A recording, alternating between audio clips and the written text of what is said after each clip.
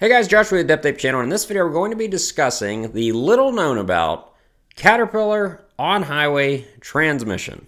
Now most of you probably don't know that Cat actually made an on-highway transmission. Now of course Cat makes drivetrain components for all sorts of different pieces of equipment, and of course pretty much all of them are automatic transmissions, so I'm sure Cat thought, hey, why don't we put an automatic transmission behind our very popular truck engines at the time. Now Cat doesn't produce this engine, at least in the on-highway application anymore, and they only made them for a few years and not in a lot of applications, so not a lot of people have seen them or worked on them. I've had the honor of working on quite a few of them over the years. I'm not an expert on them. I've never done a full rebuild on one, but I have pulled out several of them and troubleshot many of them over my years as a Cat truck mechanic. So I figured, hey, this is a product that probably not a lot of people have heard about. So I'll tell you what I know about them and what I found out about them and what I couldn't find out about them. But let's get into the video. Okay, so let's discuss some of the flavors of the Cat on-highway transmission. First off, they were all automatics. They only made 3 different models of them. And they started production towards the end of 2006, but they didn't go on anything until the 2007 model year, which model years are kind of weird. You know, something can be built in 06, but it's actually an 07 model year. You know, you can be buying a 2022 car before it's even 2022. That stuff's a little weird. The transmission models were the CX28, the CX31, and the CX35. Now, I spent a good amount of time trying to find out. Obviously, CX would be Cat, and then X is kind of universal for transmission. I couldn't find what the 28, the 31, or the 35 actually meant. There's probably people watching this video that do know what it means, though. Either they work for Caterpillar or they're more knowledgeable. If you do know, leave a comment in the section. I'll pin it to the top so people know what the actual numbers meant. But anyway, the numbers did correlate with what size engine they went to. And as far as I know, you could only get a Cat transmission if it was behind a Cat engine. Now, the CX28 was the smallest of the models, and it would go behind. The only ones I ever saw it was on the C9S. Now, these were also only on the Regen Assert engines. So since it was 2007, it was going behind the 2007 model year engines. Not the best combination to have a C9S engine and a Cat automatic transmission. Now, it also, the CX31, that would generally be behind a C13 engine. And the first few years, so the model year 2007 up to the Cat truck production time, which was 2012, was only in tour bus and RV applications. I've never seen in that era a Cat transmission in a truck, only in RVs and tour buses. Now this transmission, from what I could find, was based on a similar automatic that they put in articulated haul trucks, and Cat apparently still uses a very similar design to this day. And this design is called an ECPC transmission, electronic clutch pressure control, which means it's an automatic, so it uses transmission fluid through a torque converter, and it's controlled by an electronic control module, and that regulates all the pressures to the different clutches through solenoids. And it uses a planetary gear system. This isn't like an older design transmission where it had belts and bands and stuff like that. It was a planetary. Now the transmission itself, from what I could see, was well designed. The solenoids were easy to get to. You could test them individually. It was easy to access the transmission software because the software was the same on all the Cat stuff. It uses Cat ET. It uses a standard 70 pin Atom ECM. And also a planetary system is very, very strong. At least the design principle of it is also. Something else that's interesting on them is you could get well, it's not an engine retarder, it'd be a vehicle retarder that's actually built into this transmission. Now, I've never seen or worked on one that had the retarder in it, but the retarder basically works like a brake saver, if you know how that works. I have a video on that if you don't, but it will force, it's basically doing the opposite of the torque converter. So instead of it building fluid pressure to help drive the vehicle, you're forcing fluid into this retarder that's actually slowing down the vehicle. And it really helps saves your brakes, and in conjunction with Jake brakes, really slows down the vehicle. So that's a pretty cool design feature. I've never seen an Allison with a retarder, but I'm sure they do exist. I just haven't seen it in an on-highway application. Okay, so I did name some of the features that were nice about it, but what do I like about the transmission? Like I already said, the test ports are easy to get to on it. The solenoids are easy to change. It's a Cat product. This isn't something that someone else built and Cat put their name on, so it uses Cat software. If you have a Cat engine, the transmission now uses the same software, which is Electronic Technician, so that's nice. The Cat wiring, I believe Cat makes the best wiring, at least this truck style wiring, where it uses the Deutsch pins and amp seal connectors, and excellent loom the Cat uses. Electronic wise, very good.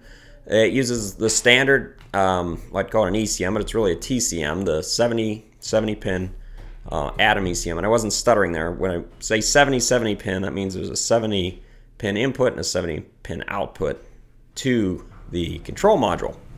Now, what else is good on it? The service change interval. If you're running the synthetic fluid, which I don't know why you wouldn't run synthetic fluid in a very expensive automatic transmission, but the service change interval is every 3,000 hours, 75,000 miles, or 3 years. So fairly long service interval on servicing it. Uses Cat filters, which I also believe Cat makes the best filters, and depending on which design you have, it could have the integrated filters that are in the transmission, or it could have the external filter. Like I said, it could be ordered with a retarder as well, although, like I said, I'd never seen one that did have that. And of course, any Cat or TEPS dealer could work on these, warranty-wise. Those are pretty interesting features. Oh, it has a planetary gear set, so we'll handle a lot of torque and should be long-lasting. Those are the features that I like in the transmission. Now notice I said that these are the features I like. Do I actually like this transmission? No, I do not. And the reason for that is, from what I saw of the transmission, it had a lot of failures for not making that many of them. And it's really unfortunate because this is also the same time, 2007 initially, that Caterpillar's having a lot of problems with their Regen Assert line. So you have all these emission problems, and then if, let's say you have an RV or a tour bus that has Cat transmission, a lot of problems with the transmissions themselves. Now, what were the problems? We'll get into that. This is just from personal experience for me working on them. I didn't go through every serial number on all the transmissions and see what any failures were. This is just my recollection of the transmission failures that I saw. Now remember, Cat did not make tens of thousands of these. They only put them in buses and RVs initially, and now they did put them in the Cat truck later, but almost all the Cat trucks came with an Eaton manual transmission. Not many people opted for the Cat automatic, and for one thing, I believe it's quite a lot more money to go with the Cat transmission over an Eaton. Eaton are fairly cheap transmissions. They're fairly bulletproof and universal. The Cat transmissions are quite expensive. This is where I'm going to get into problems I have with them. So they're quite expensive. Not the initial cost, at least. Of course, they'd cost more than a manual transmission, but the parts themselves are very expensive. I believe this was about 10 years ago. The torque converter in the CX, I want to say this was the CX31, was something like $18,000. Just the torque converter. You could buy several Eaton transmissions for the price of that torque converter. Now maybe that's because that particular one was weird. That one had a retarder. I remember that one they were experimenting with on one of the Cat trucks, and the price of that just blew me away. The solenoids themselves actually did not fail that much, but it did have a lot of problems with the individual clutches themselves. We had a customer, and they owned several Temsa buses, T-E-M-S-A. Now, you may have never heard of Temsa buses. I believe it's a Turkish company, and they make a lot of mostly smaller tour buses, single axle tour buses, not generally the super huge ones you would see for like Greyhound. And they had a bunch of these. They had a C9S and a CX28 transmission. And those buses were in our shop all the time. The company that owned these, I believe, owned about 8 or 10 of these. This particular build application with a C9S with a regen system and then these Cat CX28 transmissions. And it was always there for two reasons. It was regen problems and transmission problems. And of course, the regen system is a whole different field that doesn't really have anything to do with the transmission, but the transmission problems were usually the same also. They would get a problem where it would throw a code, and these generally would throw a code a lot for the pressure, or an individual solenoid circuit, pressure being off. And I would have to go through the troubleshooting. And there was kind of a detailed process where you had to calibrate it, where you'd reset all the calibrations for the solenoids, and then you'd drive it at these very specific intervals where you had to stop and put it in gear and put it in reverse, and then you had to accelerate to a certain speed and then let it shift down, and it would take a little while. And then it would recalibrate, but then it'd be hard shifting again, and it would throw a code. Or maybe it wouldn't throw a code, but it'd be hard shifting in a certain gear, 2 to 3 or 1 to 2, whatever. And you'd do the calibration, and it'd still be hard shifting. You'd pull the screen, and metal in the screen. You'd pull it out, you'd have to go get it rebuilt at the CRC shop. Like I said in the beginning of the video, I never rebuilt them myself, so I can't say, oh, it was that clutch 3-pack that was the real problem. But that was one of the main problems, is they would get a hard shifting or a check engine light. And hard shifting a lot of times was a complaint also. And then you would bring it in, you do a calibration, never really seemed to fix it, and transmission itself, something had failed internally. It was a real problem. One of the other problems they had with it, the output shaft, or the output yoke bearing, seemed to fail a lot or leak a lot. I'm not sure why. It's a fairly simple system and a seal, but I remember it would come in a lot, and you would check the output yoke and it'd be loose inside the transmission. I don't know what the actual fix for that ever was or why it was doing that, but I know a lot of those had that problem.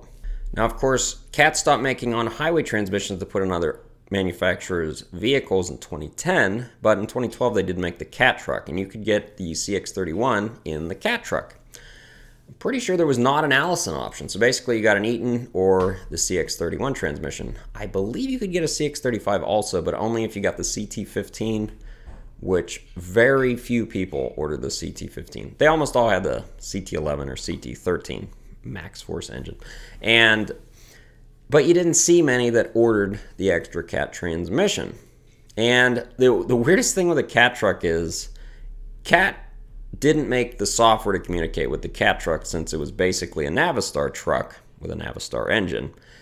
It had something called Electronic Diagnostics, ED, which obviously that could stand for something else, but your ET, electronic technician, which is what you use for Cat, didn't work on the Cat trucks unless it had a Cat transmission. So that's one of the only nice things about the Cat trucks with a Cat transmission. You could actually use Cat electronic technician, which in my opinion, maybe it's just because I'm way more versed in it, is way better software, way easier to use than the electronic diagnostics that Cat had us using on the Cat truck for the engine and all the other wiring problems. Probably several of these transmissions still running around on there, and some buses, and probably quite a few RVs that were built in this model year, because Cat did make quite a few RV engines in those model years. If I had the option, I would say opt for an Allison if you're going to go with an automatic transmission as far as those model years. Is it the worst transmission ever built? I highly doubt it. I actually like the design a lot. It's just, I saw, since this was a new product to market, I saw what I thought, or what I think, is a lot more failures than should have happened with such a small pool of them being made. Not only that, parts nowadays, well, parts are hard to get on just about everything, but even a few years ago, parts were hard to get for these since they made so few of them, and parts in general for them are quite expensive. If you have a truck, go with an Eaton. If you have an RV or a bus, I'd say Allison is probably the way to go. Just thought that was an interesting piece of Cat history that now you guys know a little bit about. How about a little destruction of the week?